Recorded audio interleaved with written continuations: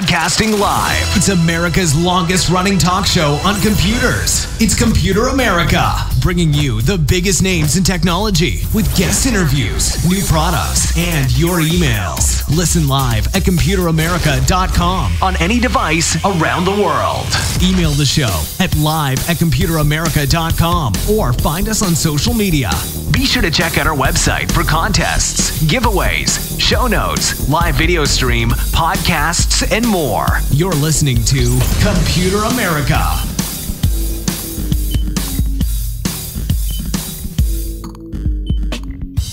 Hello and welcome into the Computer America Show, everyone. We are the nation's longest running, nationally syndicated radio talk show on computers and technology. And everyone, hey, welcome back into the program. Today on the show, we have computer and technology news for the whole hour, and you can be sure to catch that here in just a moment. Until then, everyone, computeramerica.com. That's where you'll find everything, past shows, future shows, all the shows, podcasts, articles, reviews, product, product exposés, links to social media, and more. If you can't catch us live on IRN, then that is the second best place to catch us, would be, of course, our website and our podcast. Podcasts are also available wherever podcasts are heard, and with Apple recently looking to start charging people for premium podcasts, we want to let you know that, hey, Computer America will never go down that road. But, I'm sure that there's a time and a place and a certain subset of people that, just like selling information about how to sell real estate and realize your wildest dreams and that kind of thing. The information's probably out there, but maybe some people would like to curate it all in one place just to have it available and, make a little bit of money off of it. But that is not us. We're here to bring you the latest news, the latest products, latest guests, and hey, just have a fun time talking about all of it. So with that being said, everyone, one last time, computeramerica.com, and let's go ahead and get started with today's program, which we have a lot of different stories, and it's there's a lot going on. So I'm happy that we can definitely bring this to you. So everyone, computer and technology news brought to you by Computer America.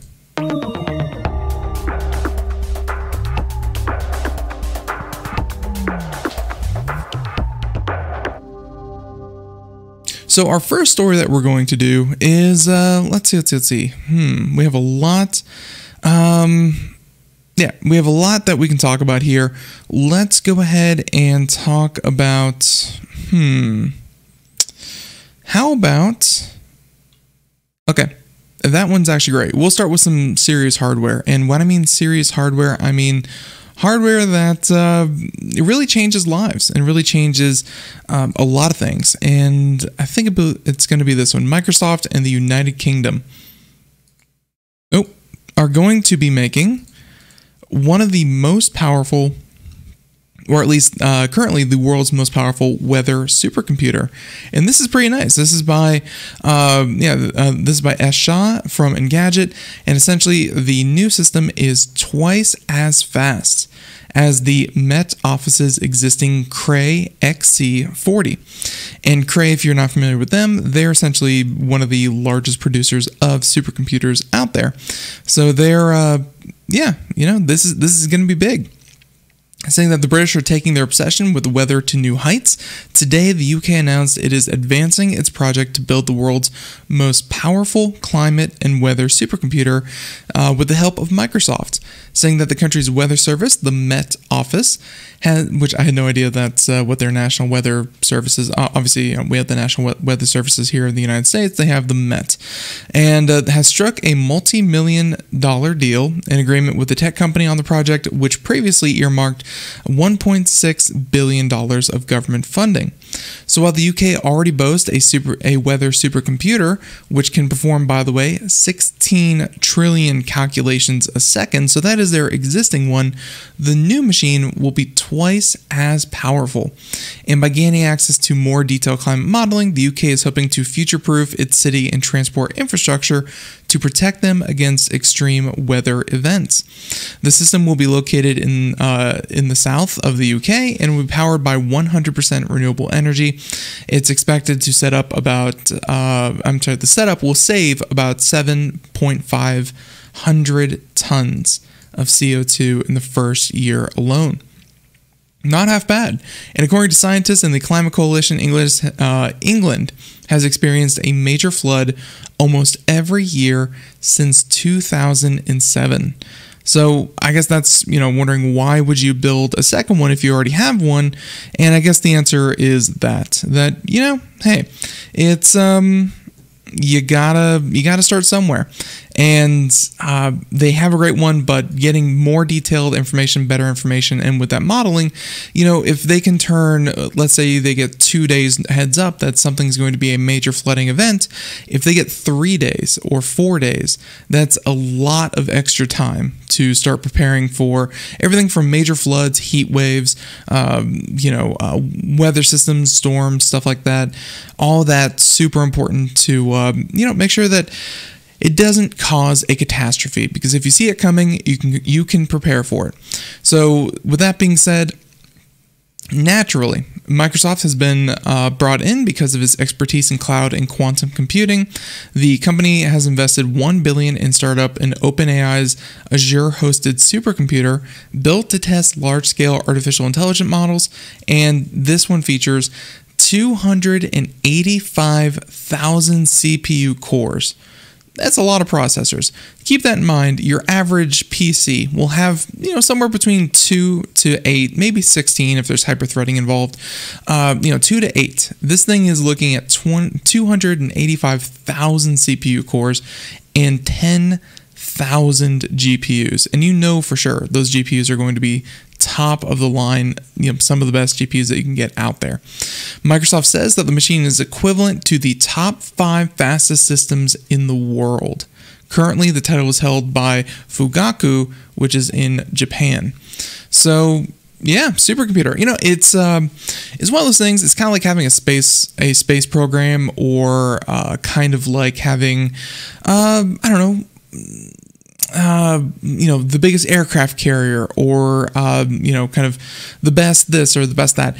It is a little bit of a measuring contest, let's just say, but at the same time, it does have real world implications, and you can actually do something with this. So it's a little bit of showboating, but a lot of useful data that I'm sure that the UK will be sure to, really benefit from. So if there's one contest that is worth having, I really do believe supercomputers might be up there with one of the best things you could do.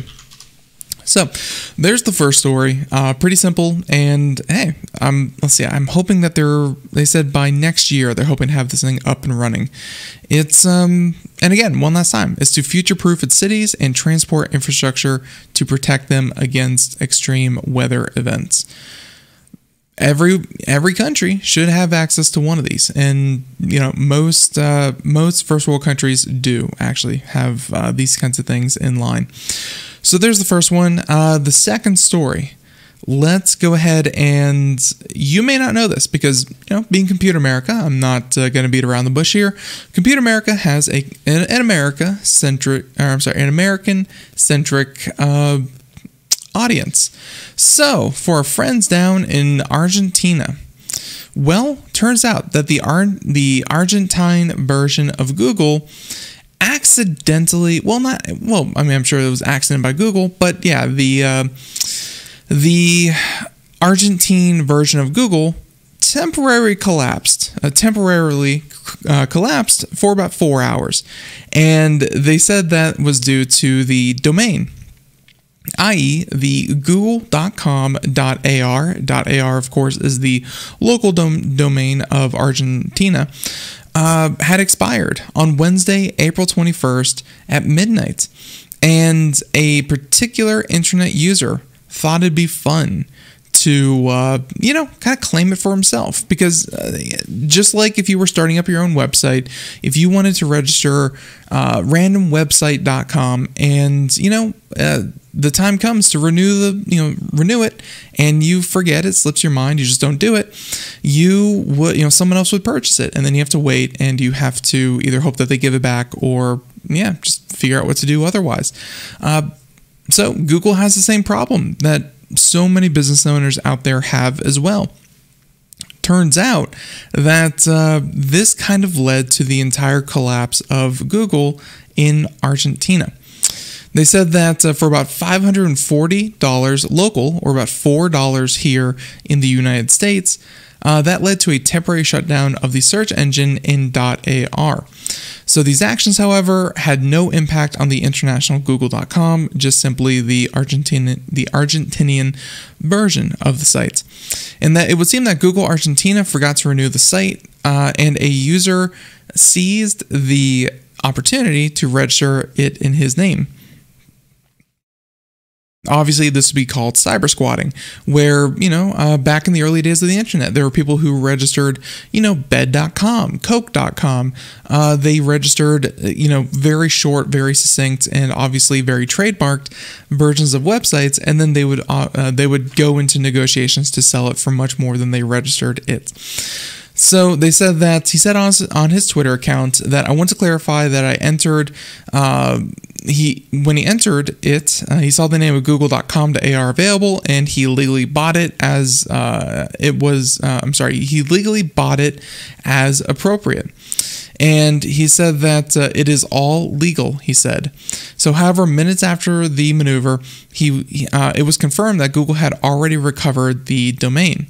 Users complained about the failure of the website for at least 3 hours, but when everyone suspected that the server had crashed, as is often the case, the Twitter posting revealed the truth.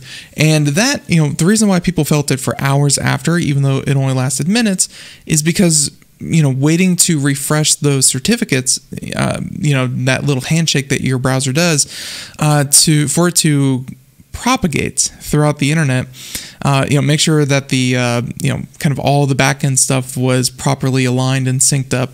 That can take a couple of hours, when working with websites. So there you go. Neither Google nor the registry have commented on the incident. In fact, the nic.ar site was out of service around 11 p.m. Wednesday due to the flood of visitors who found out about the case through social media. By that time, it was no longer the gentleman who purchased the domain was no longer the owner of the domain. And according to the Open Data group, they said that Google's domain had not expired. In fact, the expiration date was in July, but the group too wasn't able to explain what had happened or why. So there you go. Sounds like someone somewhere fat fingered something, and it was supposed to expire in July. Instead, it expired in what month? Yeah, April. Yeah, where it expired in April, and there you go.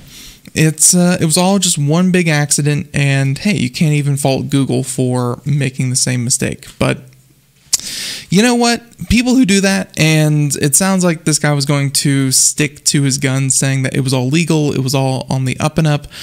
I have to say, that's a really weak argument to say that he wanted to, kind of gain access to this. And obviously, the implications of if he actually were to be allowed to keep it, he could redirect that site to anywhere that he wanted to. So he could own google.com.ar, and he could redirect it to his own site, which may be full of malware, maybe full of ads, maybe to the highest bidder, who kind of gets it, and everyone who visits it would then be redirected to this guy's mercy. Right now, obviously, people go to google.com.ar to go to Google and not this gentleman's site. So there was really yes, it was legal. Yes, he really didn't technically do anything wrong, but clearly, should he have been the owner for that, and should he be allowed to keep that? Probably not, because it was currently being used and will continue to be used by the original company who made it popular. So there you have it. Just a couple of minutes can make a lot of headache for a lot of people. So, story number 2. Story number 3. I actually want to do this one if I can find it here. Story number 3 is actually about Foxconn's going to be a really big story today. Signal, though. This one's actually a lot of fun. And I think when people think about services and hackers and that kind of thing, whenever law enforcement hacks, let's say, Apple, and they find a way around the password, or whenever so-and-so encryption specialists find a way around a particular, kind of security feature, I almost get this feeling like sometimes people think that the companies who are being exploited or the companies who are being hacked, they just need to kind of accept that, oh no, we've been beaten. This is it. Not so much the case here. And as far as Signal goes, and if you don't recall what Signal is, it's an end-to-end encryption chat service. Well, turns out the developers turned the tables on the forensic firm Cellebrite, who famously said that they hacked and defeated Signal's services. So with that being said, Israeli digital forensics firm Cellebrite, which, something about Israel, and this is not going to get political or anything like that. I just got to say that Israel has a pretty big cybersecurity arm to it. Whenever I hear about these, these different services and these different hacks, Israel is, just as popular as any other country out there when it comes to digital forensic firms. So I don't know what it is about that. I would love to know the story behind why Israel is such a hotbed for that, but here we go. Yeah, and you can see this nice little image here that they provided. So for years, Israeli digital forensics firm Cellebrite has helped governments and police around the world break into confiscated mobile phones, mostly by exploiting vulnerabilities that went overlooked by device manufacturers. So essentially what they did was they collected zero-day exploits that were not really seen in the wild, or exploits that were not really common. And then they would save them, and whenever law enforcement had a phone that they needed to break into, because legally, you don't have to give up your PIN, you don't have to, gain access thanks to the nice little Fifth Amendment that we have. But hey, if the police can hack into it, then more power to them. So they would take it to these guys and they would break into the phones. Now, on Wednesday, and they say that on Wednesday, Marlon Spike, who is the creator of the Signal app, published a post that reported vulnerabilities in Cellebrite software that allowed him to execute malicious code on the Windows computer used to analyze devices. The researcher and software engineer exploited the vulnerabilities by loading specially formatted files that can be embedded into any app installed on the device.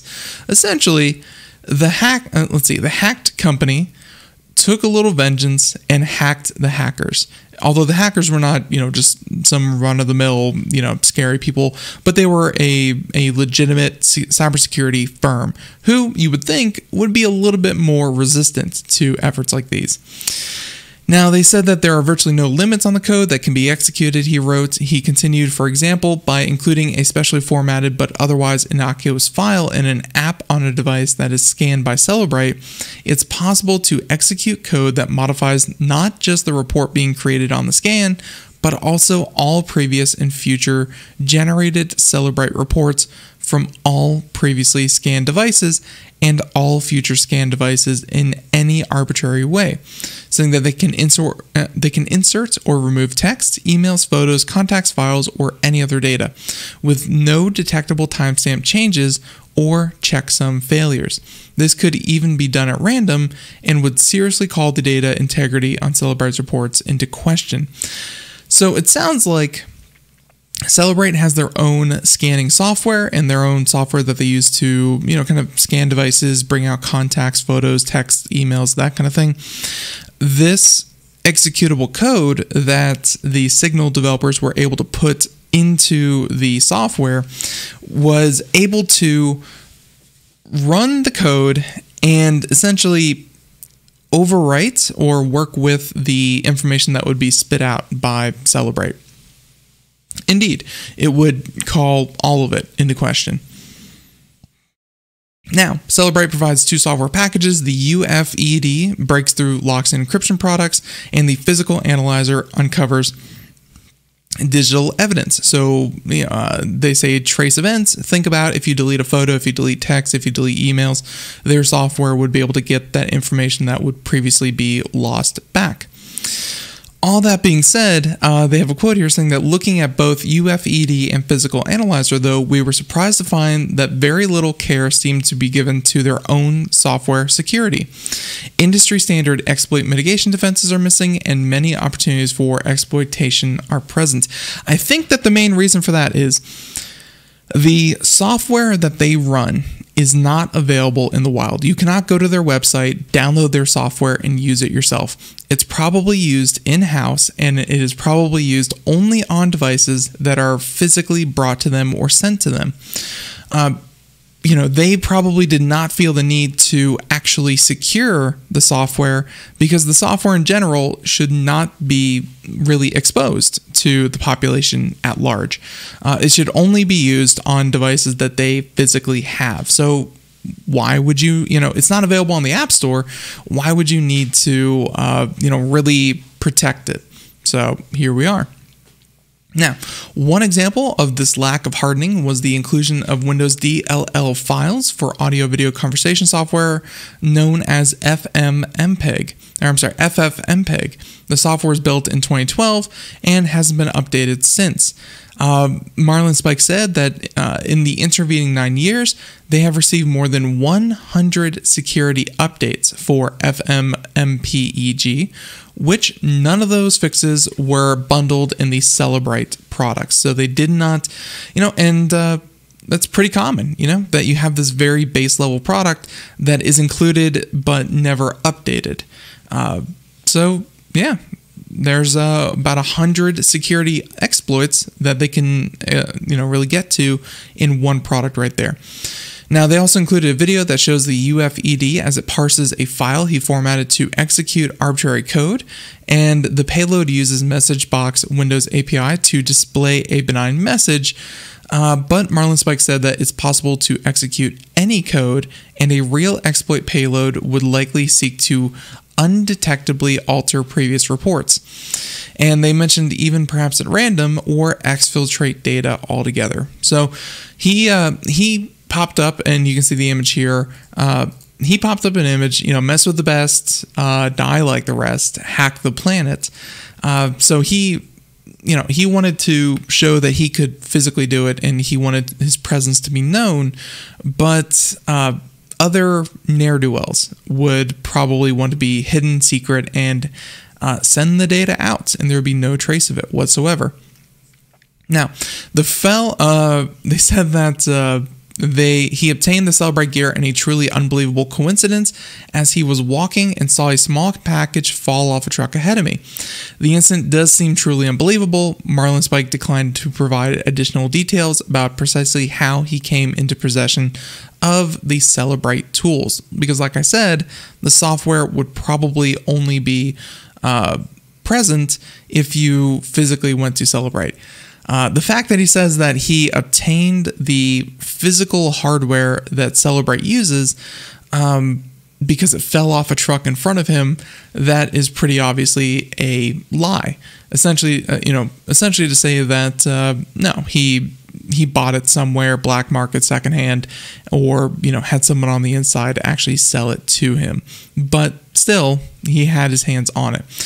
In an email, a Cellebrite representative wrote, "Cellebrite is committed to protecting the integrity of our customers' data, and we continually audit and update our software in order to equip our customers with the best digital intelligence solutions available."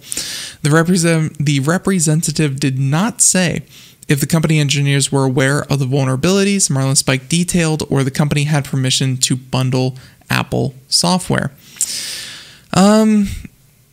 So with that being said, the vulnerabilities could provide fodder for defense attorneys to challenge the integrity of forensic reports generated using Cellebrite software. Cellebrite representatives did not respond to an email asking if they were aware of the vulnerabilities or had plans to fix them. So with that being said, it's the implications are big for, I guess, kind of legal reasons. If you can cast any kind of doubt on the data that is presented to you, you got yourself a problem. It's if there's even a sliver that they were targeted in a particular case, you have questionable suspicion that something happened. Do I think anything has happened? Do I think they've been hacked by anyone else other than these people? Probably not. But going after security researchers is becoming more and more of kind of like a fun thing for hackers to do, and more so for Signal, because they're obviously on the getting hacked end of this equation more often than not. But as far as this goes, hacking hackers or hacking the company that owns the hacking software, it's like, yeah, it's a badge on your chest. It's proof that you are better than the experts, than the professionals who sell their services to, governments and police agencies around the world. But the question is, how often has it really been done? And yeah, there you go. So they have one comment here through Ars Technica, which I always appreciate the comments. They have a very insightful audience, but they're saying that to me, the remarkable part is that apparently no Cellebrite customer performed even superficial security checks on a device built to handle crucial evidence for investigation. He said, what does this say about their security practices? Essentially, did he have any customers, government, three-letter agencies, police departments, have anyone really checked the credentials and the validity of, just these companies that they're dealing with on a regular basis? Sounds like no, but like I said, who's going to hack who is going to hack a company that should not have any hardware or software available to customers or in the wild? Like I said, most of it is probably held in their research facilities, in their own facilities. It's not that big a deal, but it is pretty funny that Signal, the CEO and founder of Signal decided to take this down. Or probably not the CEO, just the founder of Signal. Still, very, very interesting stuff. Let's go ahead and continue on here. Lots that we can talk about. How about we talk about, let's see, Foxconn. This has been a slow-moving train wreck, and I cannot move. Well, I just can't keep myself from watching it. Wisconsin, known for their cheese curds. And soon, maybe, their LED panels and phone screens and things of this nature. Well, no. Looks like for the time being, they will continue to be known only for their cheese curds, because the Foxconn facility that they promised to build drastically scales back plans for the $10 billion Wisconsin factory. If you don't recall, they did a lot of soul searching. Foxconn did a lot of wheeling and dealing, and that led them to get like in the neighborhood of billions of dollars in tax subsidies. And yes, they do make the best cheese curds. I hear they squeak when you chew into them. So that's who doesn't want food that squeaks back at you? But still, onto this facility, instead of the 13,000 jobs, and to keep that into perspective, that is like state changing. Like, I understand why they did it. If they got this kind of facility and this kind of revenue flowing through their state, Wisconsin would have a much different budget than it currently does. 13,000 high-paying tech jobs would be amazing for any region, and then again, probably for the entire states. Well, turns out that's actually going to be only 1,454 positions, just 1/10 of what it was supposed to be. Now, they're saying that they initially promised a $10 billion investment in the area, and instead the company will spend $672 million into the project under the new deal with the state. At first, Foxconn said that it would create 13,000 new jobs, and now you're looking at, once again, 1,454. According to Foxconn, the reduced scale of the project affords the company the flexibility to pursue business opportunities in response to changing global market conditions. It claimed that the original projection used during negotiations in 2017 have at this time changed due to unanticipated market fluctuations. What they're saying there essentially is, due to COVID, we can't. And by the way, they were woefully behind schedule before COVID was even a thing. So yeah, they just took recent market fluctuations as an excuse to not do what they were probably never going to do. Now, when the company and state officials announced the project, Foxconn pledged to build a manufacturing facility at the campus, which spans 20 million square feet. It said it would make advanced flat panel displays. However, Foxconn aims for the campus have long been in flux. It ditched plans to build state-of-the-art displays in favor of smaller, less advanced ones. But of course, that did not come to pass either. So before, they were going to build the displays of the future. And then they were like, well, we're going to build the displays of the now. And they still didn't do it. In early 2019, Foxconn considered shifting focus from manufacturing to research and development. After critics attacked the proposal, the company gave reassurance that the campus would have manufacturing facilities as well as a research hub.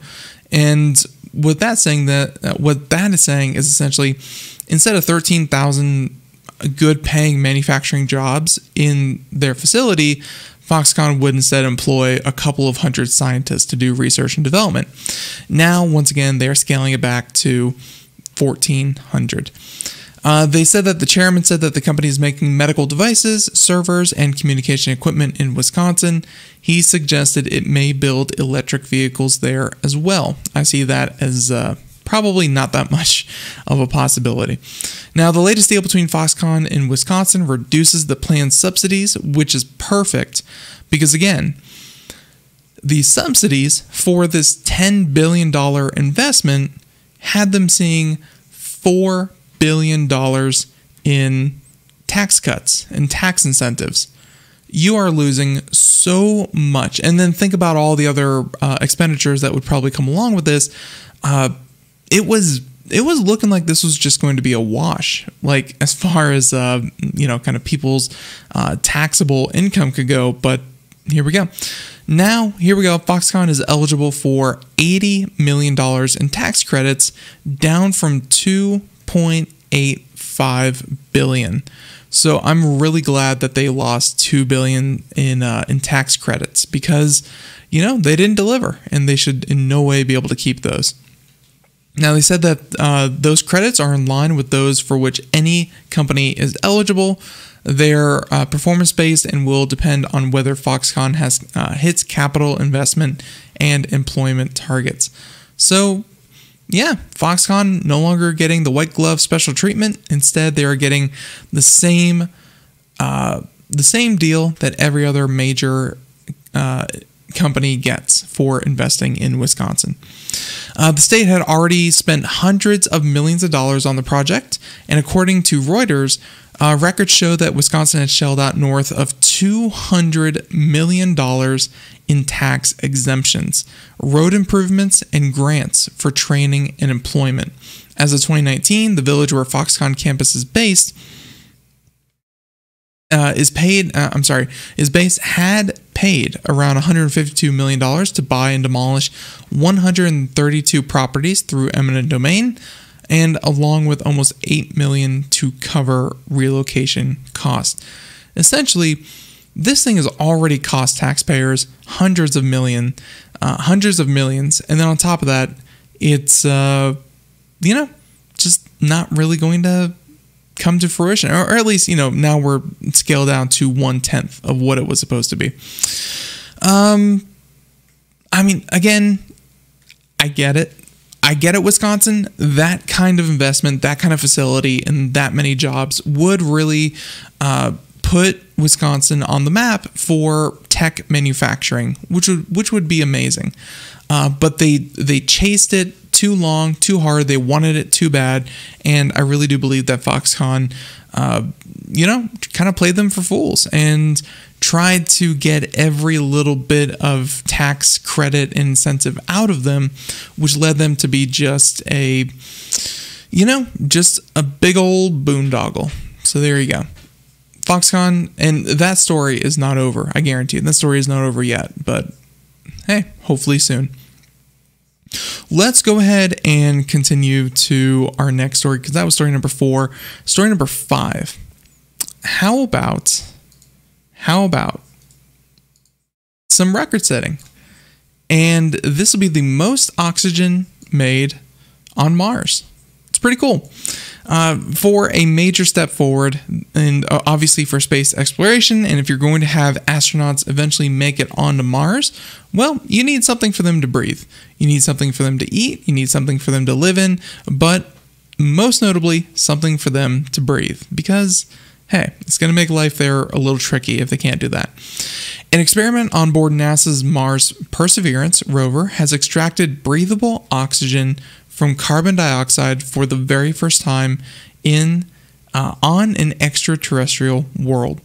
The milestone is an important proof of concept for more advanced technologies that will be necessary to support human exploration of the red planet.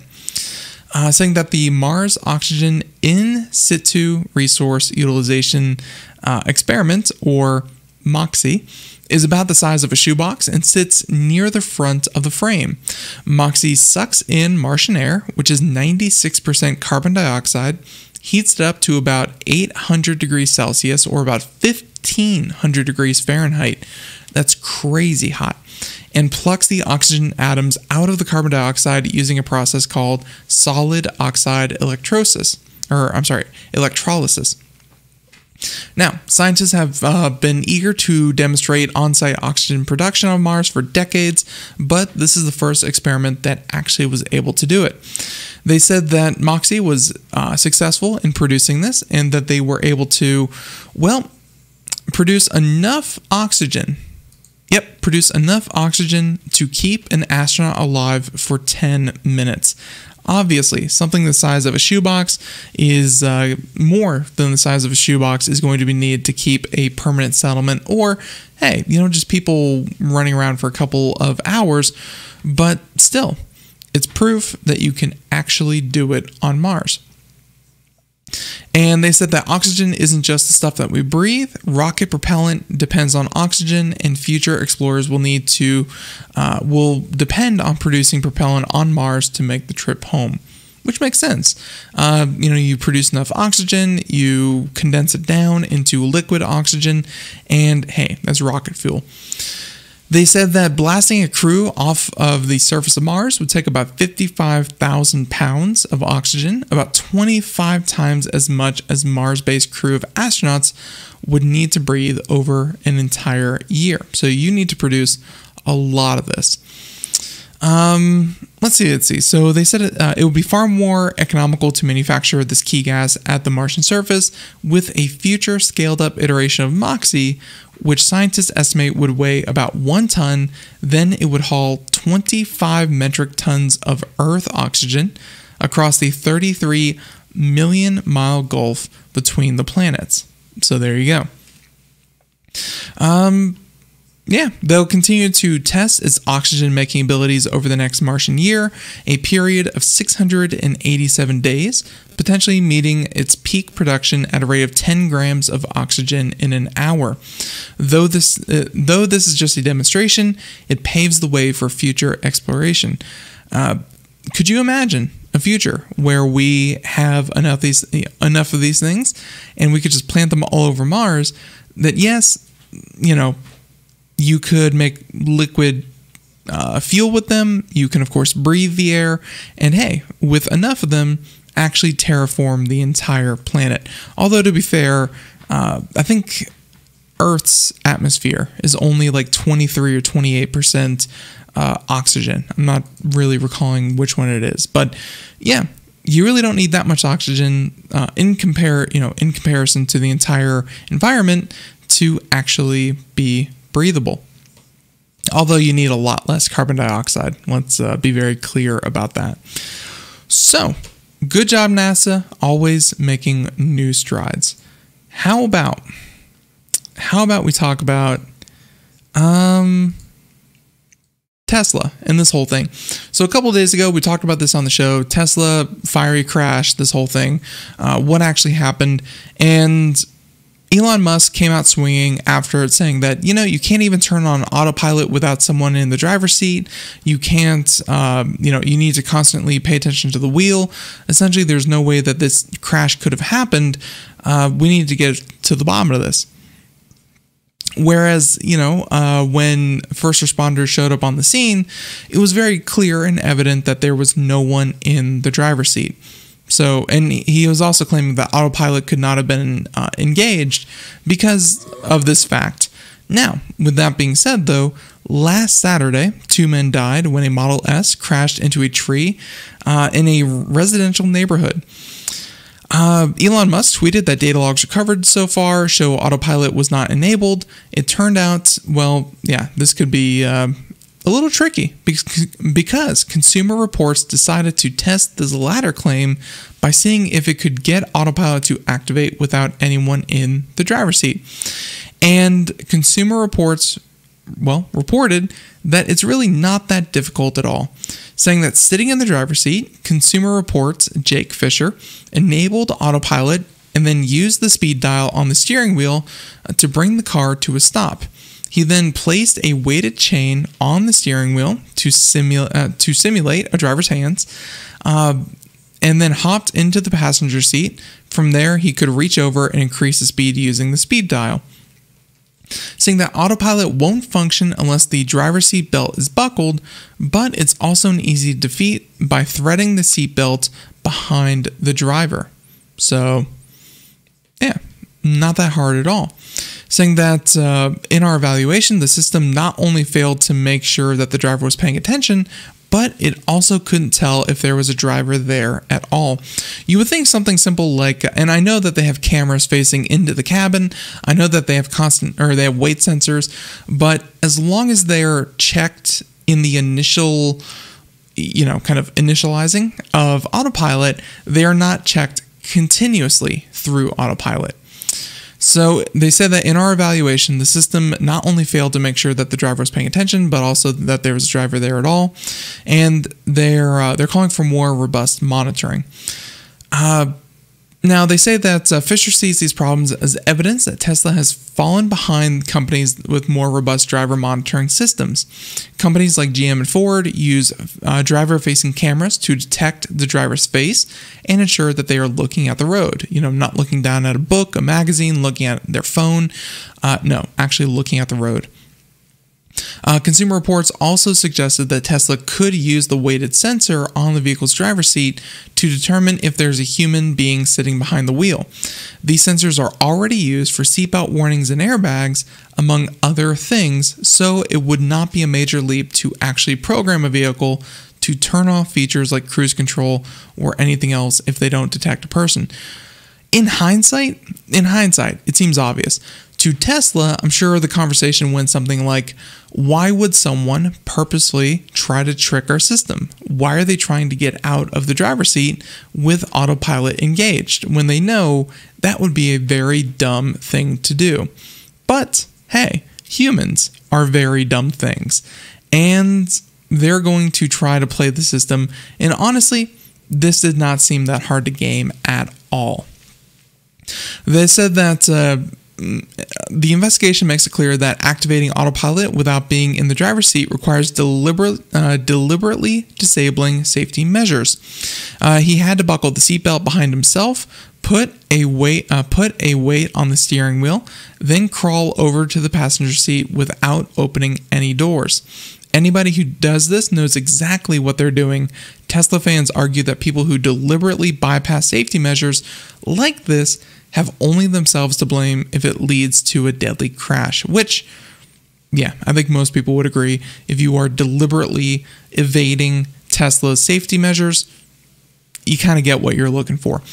Still, Consumer Reports argues that the government regulators should require more robust safety checks and make it almost impossible to activate autopilot without someone in the driver's seat.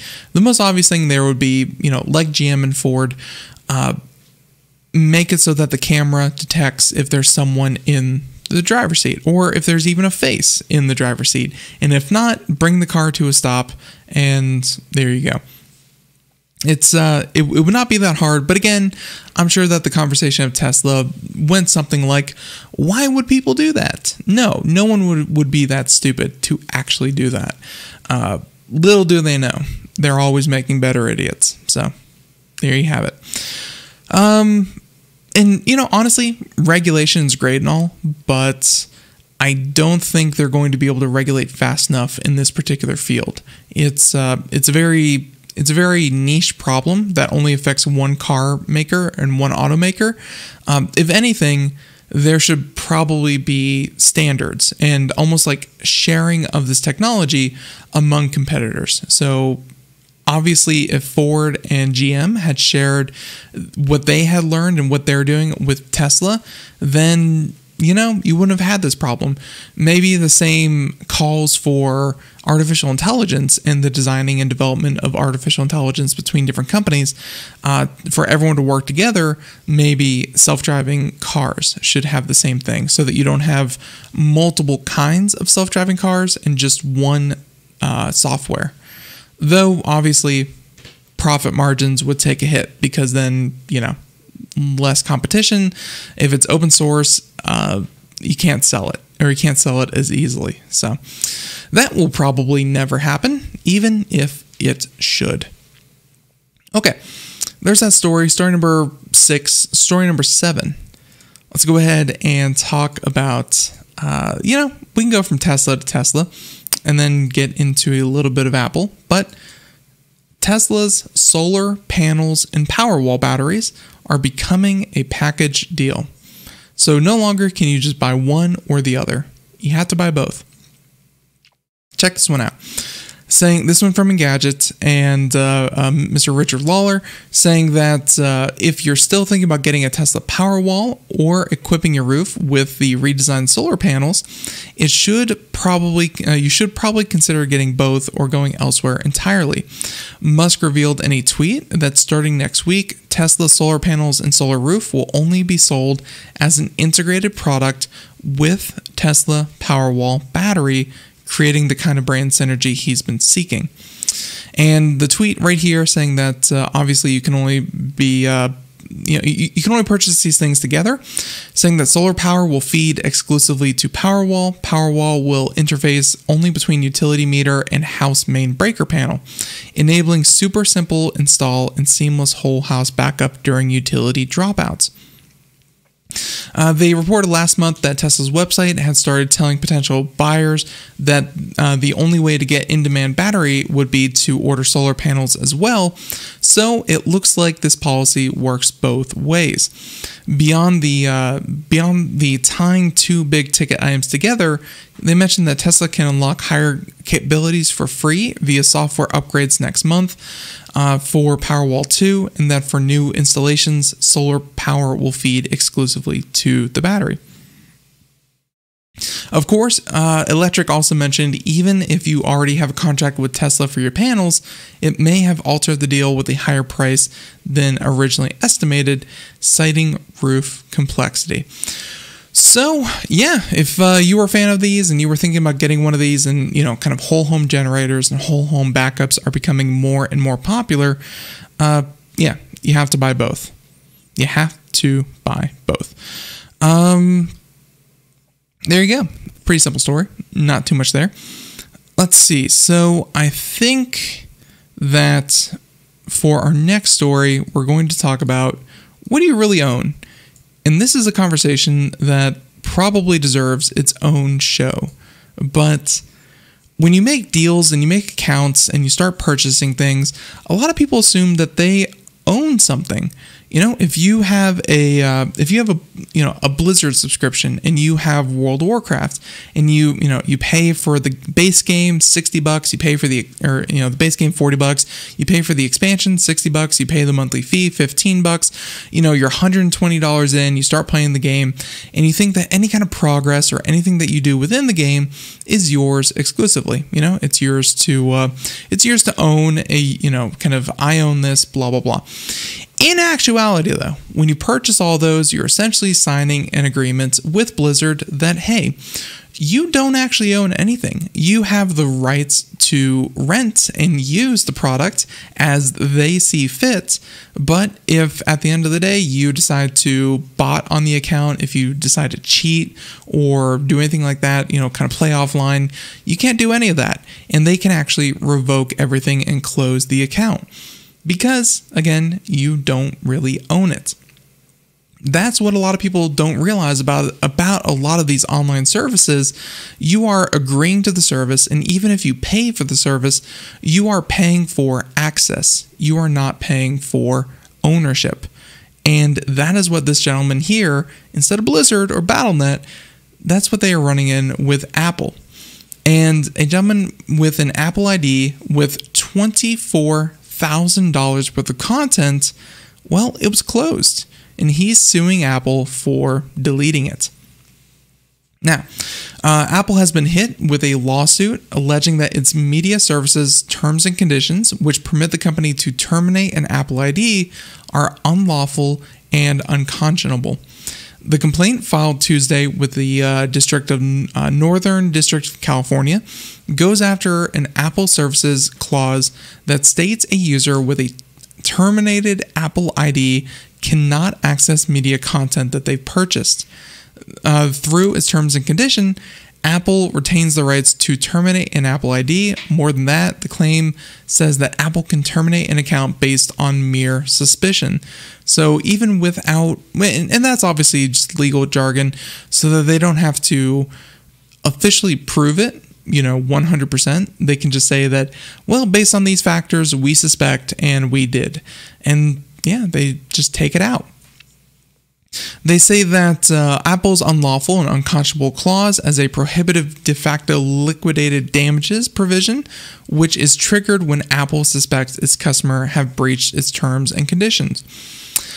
Additionally, the complaint claims that the users with Apple devices will find their products substantially diminished in value if their Apple IDs are terminated, since they won't have access to Apple services or purchase content. You can imagine trying to use an iPhone without a valid Apple ID. You wouldn't be able to download any apps. You would not be able to access any kind of information through any of the Apple services. And yeah, it would essentially just be a giant weather, or a very expensive little weather device. I mean, there aren't many services that wouldn't work without a legitimate Apple password. The plaintiff in the case reportedly spent about $25,000 on content attached to his Apple ID. When they terminated his Apple ID for an alleged violation of his terms and service, he lost access to all that kind of content.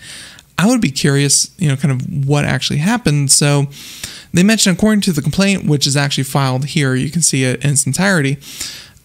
They said that the plaintiff also alleges that Apple prevents users from accessing unused funds attached to an Apple account. So, for example, he had $7 preloaded into iTunes credit, and when they did that, when they canceled his account, they prevented him from essentially using that money that he had put in there. So with that being said, it does claim that Apple shut down the Apple ID without notice, explanation, or policy or process. It goes on to claim that the conduct, specifically the clause resulting in terminations, are unfair, unlawful, fraudulent, and illegal.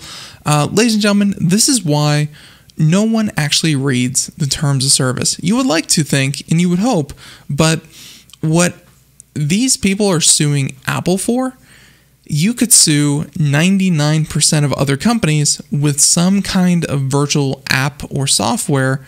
You could sue them for the exact same thing because they all try to hold these rights as well. I'm very interested to see if this will hold up in court. Now, they said that the lawsuit is seeking class action status, and this is going to apply to anyone who had a closed Apple account at any point.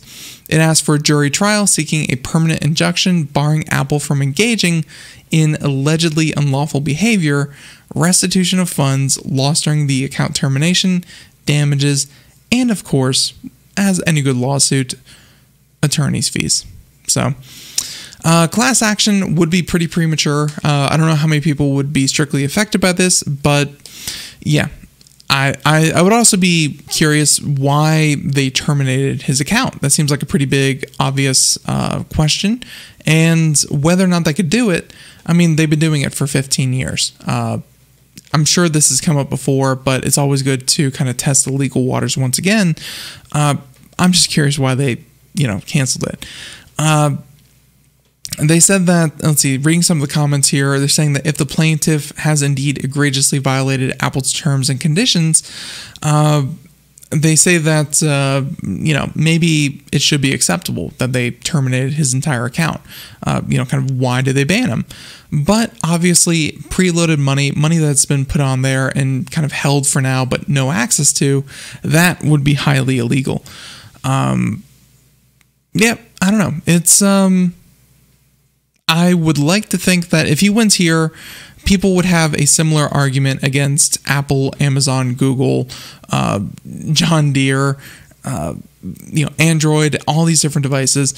This is definitely something that would be consumer friendly, but it's not been going that way for so long that it's hard to imagine it not going the way of Apple. But I would love to be pleasantly surprised that we're going to see kind of a change here. So I think our last story, we'll do something fun as well. Linux. Yes, the entire organization and body behind Linux has banned the University of Minnesota. How could that happen? Well, turns out they were sending out buggy patches in the name of research. And they said that the exchange between a PhD student of computer science and engineering at UMN and Greg Crow-Hartman, saying that I respectfully ask you to cease and desist from making wild accusations that are borderline on slander. These patches were sent as part of a new static analyzer that I wrote, and its sensitivity is obviously not great. I sent patches on the hopes to get feedback. We are not experts in the Linux kernel, and repeatedly making these statements is disgusting to hear. Obviously, it is a step in the wrong direction. Obviously, it is a wrong step, but your preconceived biases are so strong that you make allegations without merit, nor give us any benefit of the doubt. I will not be sending any more patches due to the attitude that is not only unwelcome, but also intimidating to newbies and non-experts. Oh my God, the Linux community being, very harsh to newcomers. I'm shocked. But here we go.